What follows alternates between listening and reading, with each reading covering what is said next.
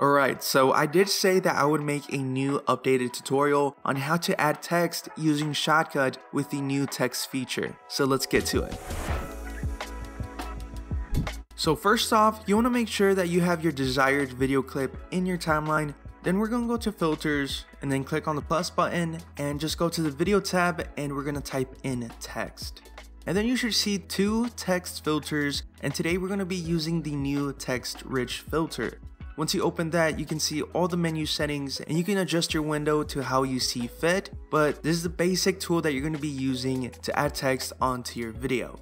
From here, you can go to the preview window, click on it and just type whatever you want. And as you can see, it's going to be inside this big frame.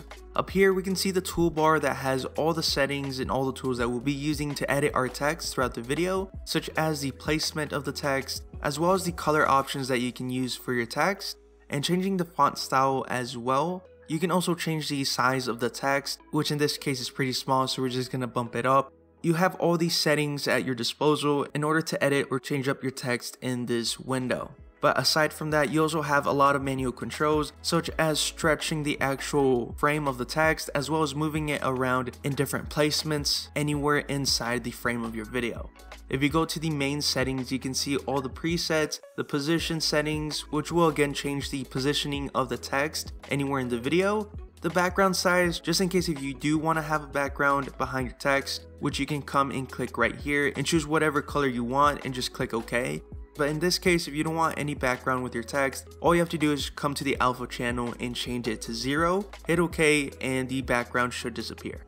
And then we got all these other settings that you guys can mess around with and just change the default if you don't want to mess with any of that. But that is the basic rundown of how to use this text tool. Now there are other things that you can add to it, such as pre-animations that you can go to the preset tab, and once you open it, you can see all the different types of presets that you can add to the text itself in order to animate. In this case, I've chosen the slide in from bottom, which basically slides the text in from the bottom frame, and you guys can actually adjust it to where you want it to start or stop just by dragging the text itself wherever you want to place it inside the frame. But you guys can choose whatever animations that Shotcut already has for you and basically reset it if you don't like something about it. Now, if you do want to animate your text but want to have a little bit more creative control over it, you can press on the keyframes icon, which will take you to the keyframes timeline, and you yourself can place specialized keyframes in certain parts of your video just by putting your playhead at a certain part of the clip and dragging the actual text out of frame wherever you want to start or stop, depending on what kind of animation you're looking for. Now this is just a quick demo, I'm not going to go into it, but these are the keyframes that you guys can play around with. Now I will be talking about keyframes later on in the video towards the end. That's pretty much all the things that you can play around with it. I'm just going to put everything to default, and as you can see, this new text filter has so many things that you can do with it, but it does take a little bit of time to learn and play around with it, of course. Now that we're done exploring the actual filter, I'm going to show you how you can use it in a real life setting. So let's just say you want to add text to your video where it starts at a certain point and then it just disappears later on in the video. So this is how you would do it. First, you would come down to the timeline and just select a certain part of where you want your text to appear first. Then we're just going to hit S on our keyboard or just split it entirely. From there, you're going to move the playhead forward and decide where you want the text to end, and we're just going to split it again. So as you can see, this middle part is where our text will appear for the first time. So all I'm going to do is just go back and just remove the text filter from the first part of the clip and do the same thing to the last part of the clip. And all you have to do is just deselect it or just click on the minus button to get rid of that filter entirely. And the middle clip will be the only one that will have the text filter on. And like I showed you before, you can customize it however you want, but in this case I'm just going to do a simple slide in. So as you can see, once we play through it, the text will slide in at the appropriate time, then it will just disappear by the time we get into the next clip, and it's as simple as that.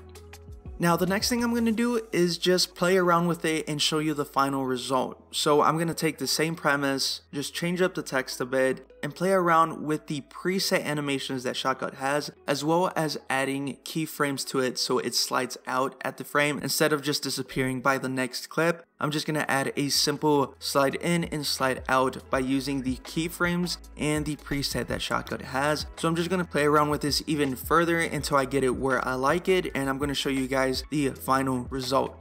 Now, a quick intermission by my thoughts. Using this new text filter, I did find it a little bit more easier than it used to be when adding text on Shotcut, but there's still that other option by using the text simple filter, which I have a separate video of how to use it, but I'll explain that later on. So that is it. All that's left is just exporting it and showing you the final result. As you can see, that's pretty much the process of adding text with this new filter. But like I mentioned before, there's still many things that you can do with your text, such as adding keyframes, making unique animations that you have more creative control on. I actually have a video that you can check out where I show you how to use keyframes in Shotcut. I also have an older video showing you another way to add text in Shotcut if you didn't like this method. You can find these videos on the Shotcut tutorial series playlist or at the end of this video. But that's it for today. Let me know if you have any questions or suggestions. Thank you for watching, and I will see you in the next one.